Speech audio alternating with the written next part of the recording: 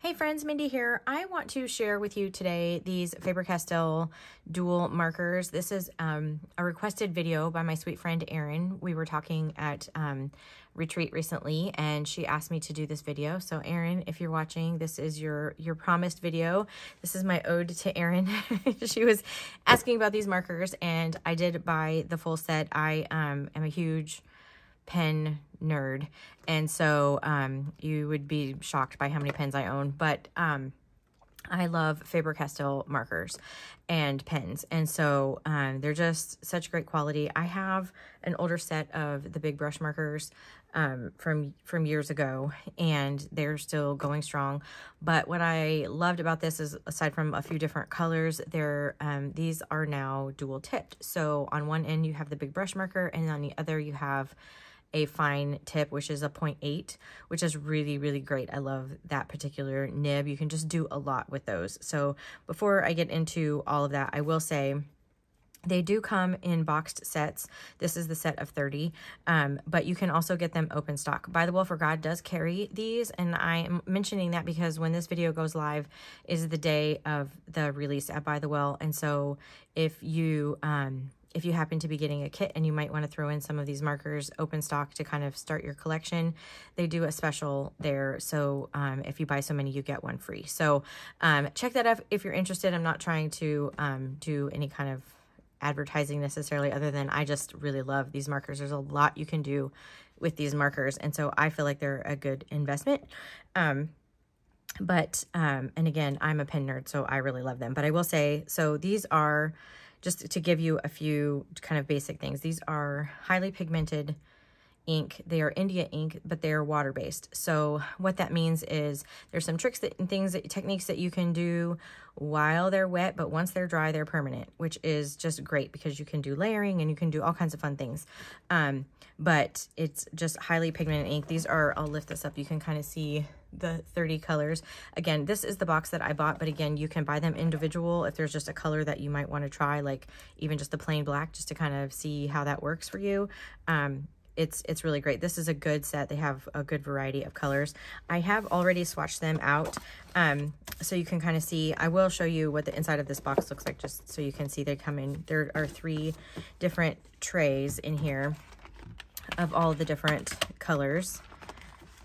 And so I'm going to pull these out, and then we'll do a couple things with them here in just a moment. But like I said, these are the this is all of the swatches of the 30 colors. Now, I will say, when I first opened mine up, I did have some kind of color variance from one tip to the other, but once I started writing with, and it was particularly with the fine tip, once I started writing with it, it kind of evened out. So I don't know if, like, when they were shipped, they were, you know, because you really do want to keep these markers horizontal, I will say that.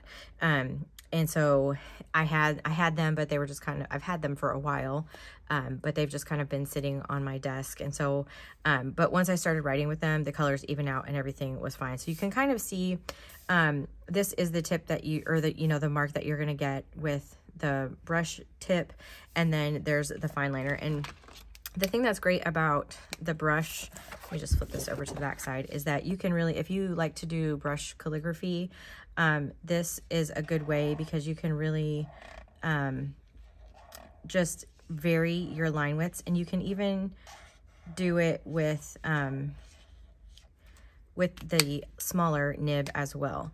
So depending on how much kind of pressure you're putting on there, it's not so much with this because it's like a fiber tip, but you can kind of see. But then you can kind of go back through and even add your highlights this way with the same marker, and you're going to get that, you know, nice shadowing in there. I just stuck my hand in a puddle of ink. So I will say, your substrate matters when you're using these markers. This is some Strathmore paper that I'm using. It's a Bristol Vellum Smooth, so this is a really, really smooth paper. So how you work with these will really kind of depend, the results that you get will really depend on the substrate that you're using. So you can see I had a little puddle of ink there that I stuck my hand in, but that's fine. So anyway, back to the colors. You can kind of see here, and one of the things that I love about this particular set is, like, in here in some of the neutrals, they included a warm gray and a cold cool gray. So that just works really well. This cold gray one is a great one for shadowing. And so we'll get into that with some of the techniques, but I did want to mention that they say that they do not bleed. I have never had them bleed, but I won't say, you know, across the board, 100% these markers are never going to bleed through paper, but that's kind of how they're designed. They are light fast, they're odorless, so if you're sensitive to smells, because these are water-based, they're not going to have that smell that like Copic markers and that kind of, those alcohol markers do. And then again, once they're dry, they're permanent, but when they're not dry, you do have some working time with them. And you can layer the color on top of each other to increase the intensity. So maybe I have this one out, 146. So here, I'll just kind of show you, if you just keep layering it, obviously it's just going to keep getting darker and darker. I think my lighting is probably not showing that very well, but you can let it dry, layer another color. You can also layer colors over other colors to kind of mix them, depending on the kind of look that you're wanting to do. But you can definitely increase them just by going over them with to increase the saturation. So I can't remember if I said this, but the fine liner tip is a 0.08. So let me kind of show you. I don't know if you can see what that looks like, but one of the reasons that I really love this is because I tend to write really hard, and so sometimes the finer tipped like micron pens, I love micron pens, but sometimes they're harder for me to write with because I write really hard. So I feel like you can put some pressure with these, and your nib is going to be safe. So some of the techniques that you can do with these markers and why I would say that they are a good investment is you can stamp with them, you can paint with them, you can obviously color with them, you can do brush lettering, you can also do some shadowing, some fun shadowing techniques if you prepare your substrate the right, first. So just to start off with, I'll show you some stamping. So I'm just going to, you can do this with clear and rubber stamp. I personally like the way that the results are with a red rubber stamp, but I'm going to show you with both. So I have this little fern stamp from By the Wall, and I'm just going to take and use the brush tip. And the thing about this is you don't want to kind of go in up and down. You kind of want to take the flat side of the nib as much as you can, because you don't want any ink to kind of collect in the grooves, because it will just kind of create a splotch for you. But you can definitely color right on. This is a clear acrylic stamp, and you can kind of just color right on there. Depending on even how long, like you could color certain parts of it, and then just kind of huff off on it with your breath and kind of moisten everything, and then you can stamp with it. And it cleans right off your stamp. There's no way, I've already done it with this stamp, so there's no reason to worry about that. And then, of course, you can, if you wanted to come in with some color variation, you can just use a lighter marker and just come in here and color, or even use the brush tip of another thing to kind of create some shadowing. And I'm not going to color the whole image for you, but you can kind of see it's not moving that outer edge because, or that, the outline of the stamp, because it is permanent now that it has dried. So you can kind of see how that works. It does, like, I'll show you, it cleans off your stamps really easily. So I'm just going to use a baby wipe here. I would clean this off, you don't want it to mix in with your other things, but it cleans off perfectly fine. Also, if you are like mixing your colors, and say you got like a darker color kind of on your marker, it's not going to do that, but one of the things that you can do is just kind of scribble it off, and that darker ink, like if you're trying to layer colors or create shadows or whatever, you can scribble it off and it will clean off the nib just fine, and it won't cause any damage. So I do want to use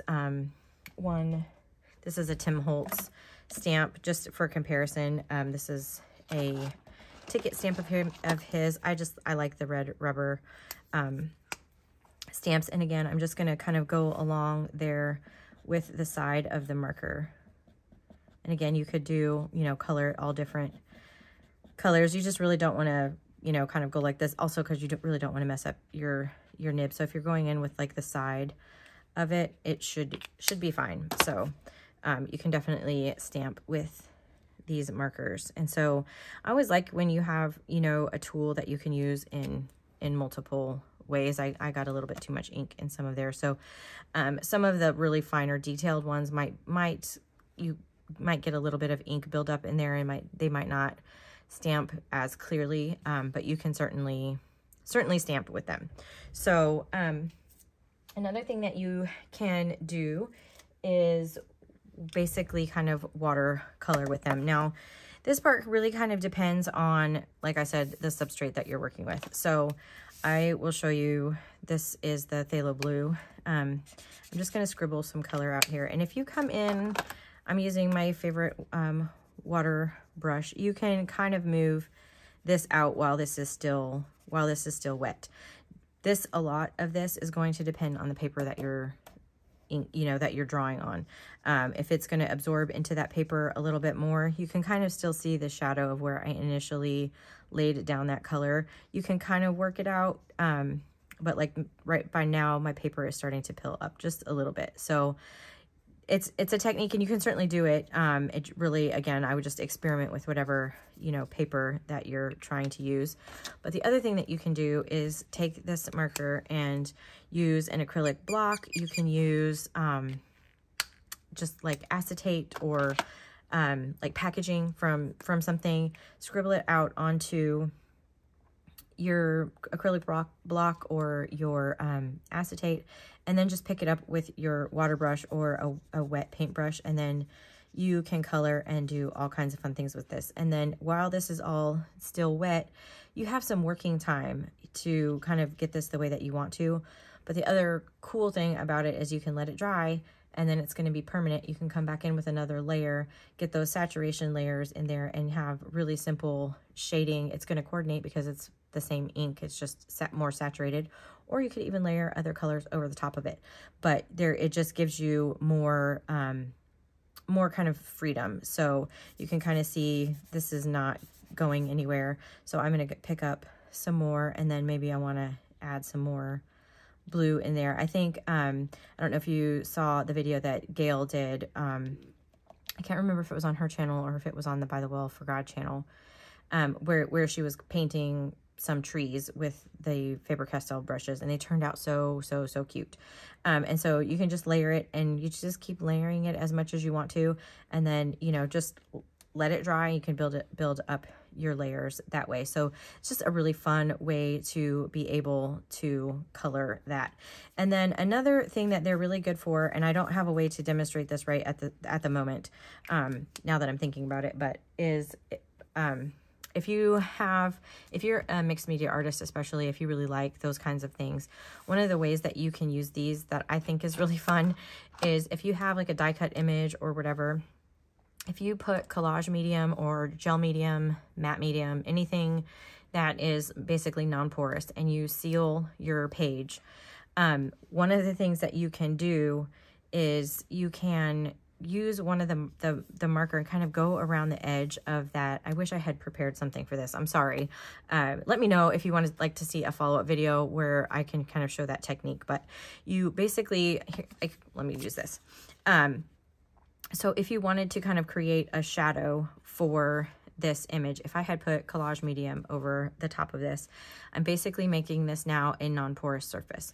So once I have done that, you can go in with the marker and you can kind of put the ink down and then just kind of smudge it with your finger, and it's going to create this really natural shadow. It's just a fun technique, especially if you are a mixed media artist and you kind of want those depths, or you just want the shading or whatever, but you have to have that kind of that non-porous surface in order to be able to do that. And you really only have, you know, a few seconds before it dries. And once it dries, again, it's permanent. So if you want to have that really nice blend, just kind of work in small sections, go around. You can use your finger or blending stump or whatever and smear it out, and then you'll have a really nice shadow. And apologize, I didn't think about having that prepared for this video, but it is an option if that's something that you're interested in doing. A lot of people that do like art journaling and that kind of stuff will use that technique. It's just a lot of fun to do, and just another way that you can use your markers. And you don't necessarily have to shade with gray or black. You can shade with whatever, you know, color that you're wanting to just give something some extra dimension that way, and it just kind of gives life to something like that. But again, make sure that you have a non-porous surface before you do that, because the more porous the paper, the more it's just going to like absorb the ink, and then it's going to dry. And once it's dry, again, it's permanent. So it's the good thing about these markers.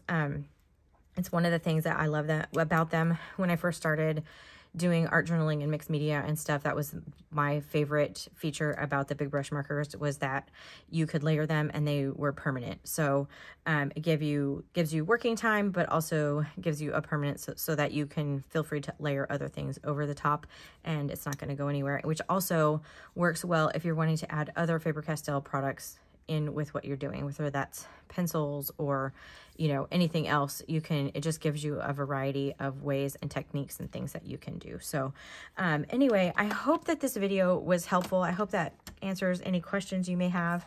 Again, these are available at By the Well for God. That's where I got my set from. And like I said, I do have the full set. I got all 30, but you can buy them open stock. And so if you wanted to just try out a few, you could certainly do that. I believe also that By the Well has the swatches for the kit that, so if you're wanting to pick up the ones that coordinate with the kit that is releasing, which will be Thursday when you see this video, then you can absolutely pick those up as well. So let me know in the comments if you have any questions. If you'd like to see a follow-up video with some other techniques, let me know that as well. I do hope that this video was helpful to you. If you have any questions or comments, concerns, like I said, feel free to leave those down below. If you liked this video, I would really appreciate it if you gave it a thumbs up. Subscribe to my channel if you haven't already, and until next time, bye.